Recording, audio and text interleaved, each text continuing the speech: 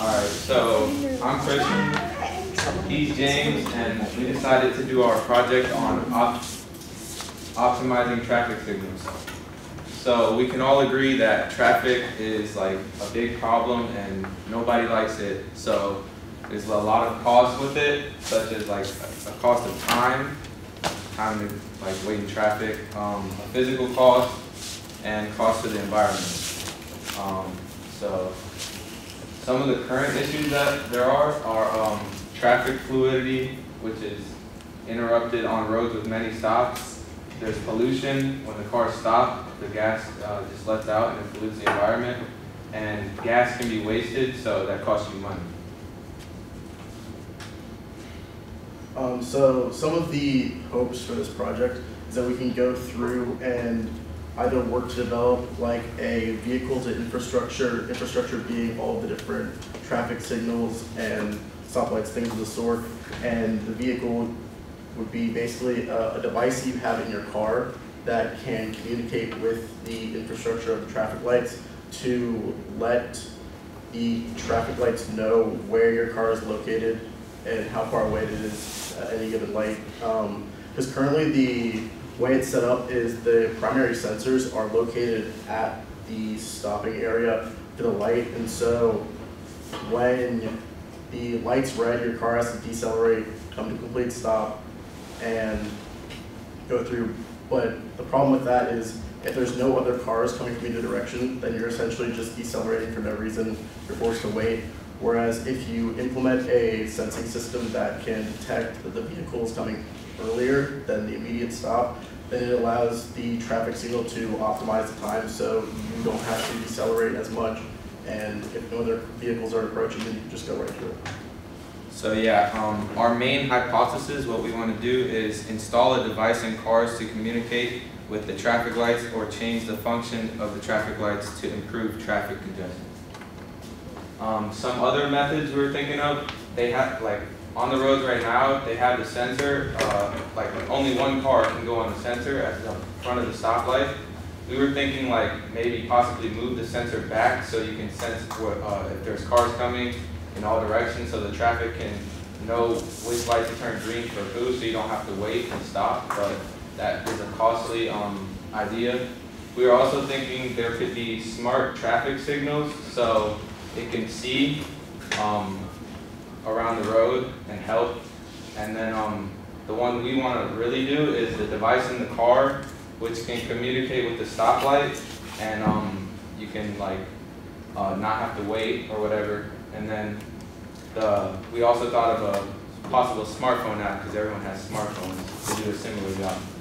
And mostly what this does right now, because there's similar technology, because this is like the way that we're moving. You have like Apple, Google, all these major tech companies currently developing like self-driving cars. Even like NVIDIA is working on software that allows it to do it. And so what we're looking at is once this becomes like a common protocol, well, that's great for the self-driving cars. However, it still leaves a lot of vehicles that are currently being made now, or older vehicles that are on the road that don't have that luxury. And so once the newer cars do develop like a built-in system for the vehicle infrastructure, this would ideally allow some of the benefits for older cars.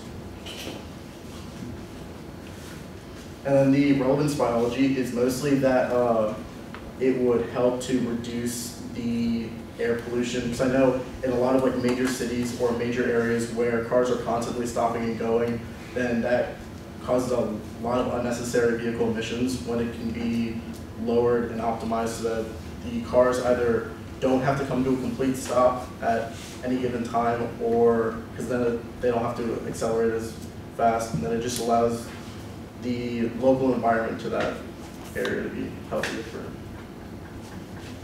Some of the goals we wanted to achieve were reduce wasting your time just sitting at a traffic light when there's no other cars coming around, lower the amount of gas you need to use when you're driving on the road, and for safety issues, we want to minimize vehicle-on-vehicle accidents, and we want to improve air quality.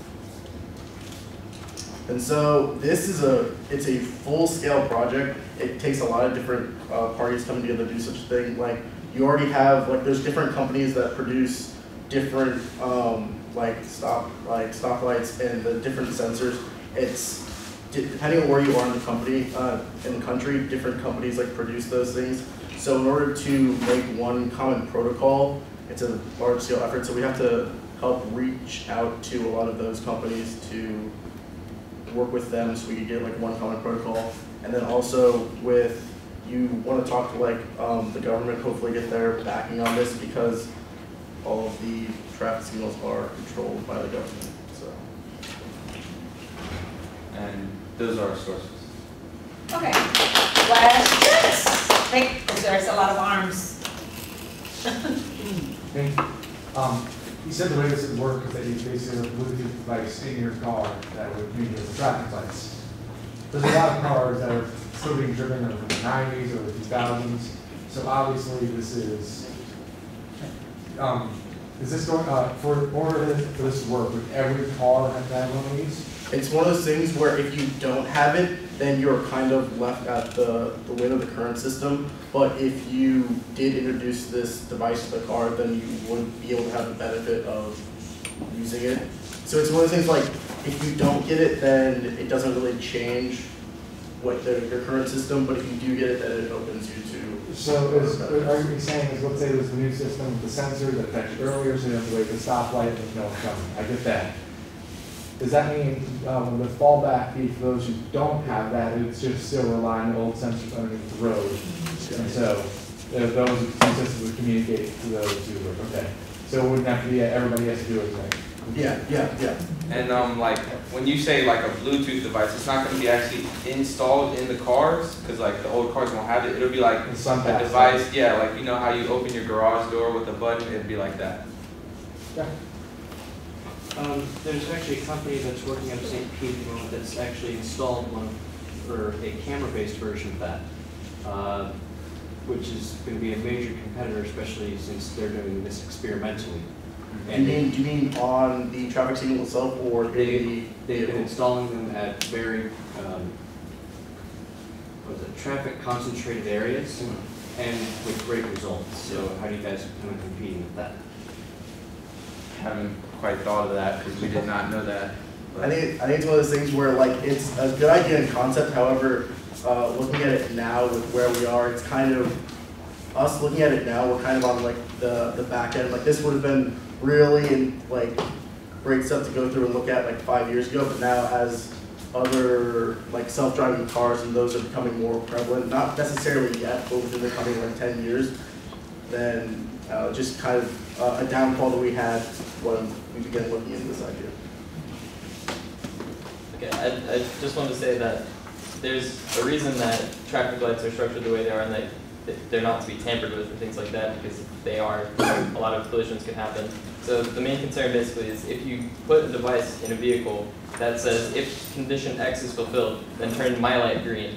I could see a lot of ways that a person could essentially tamper with it and fulfill that condition maliciously so that the light turns and causes collisions and things like that. So my point is basically that having the control of the lights turning in the hands of the driver is not such a good thing.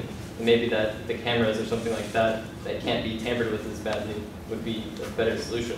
Yeah, that's the immediate thing that I would see.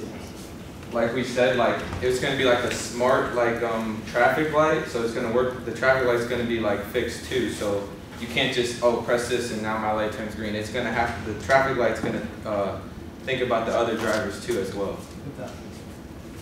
But if like they said, to expand on that, traffic lights right now they're worth so to avoid car-to-car collision. That way, because they give a certain amount of time. So one vehicle to completely stop, so when the other ones are finishing, the other one doesn't start immediately. If you manage to do it, you're cutting the time. And I know many people, I know in Miami, many people cut off the light because they're running out of time, so they just like run with it. How are you gonna avoid that problem with this type of technology? And also, it's also really vulnerable because you should say it's gonna be like a little controller that will connect to the satellite. That type of controller is really easy to temper. because many people can access any type of universal garage door and hack it so it can enter any other people's house. So it's almost the same thing. So how would you protect that? I don't think we specifically, I think it was just. Yeah, we haven't, like, garage doors, created it like, yet. example. I don't think we use the same channels, it'd be more similar to Bluetooth, but not necessarily, but of course we want to go through and take a look at it to make sure it is secure, because we don't want people messing. The system is intended to be the benefit of the whole, and so we don't want to make sure it's